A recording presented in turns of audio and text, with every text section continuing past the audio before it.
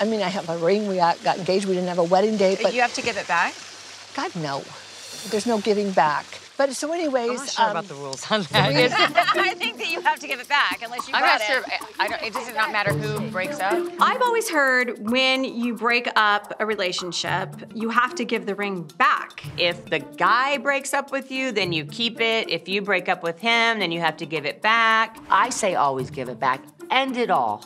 I'm never giving the ring back. I bought it. The ring that he could afford was not what I wanted, so I'm good with buying my own ring.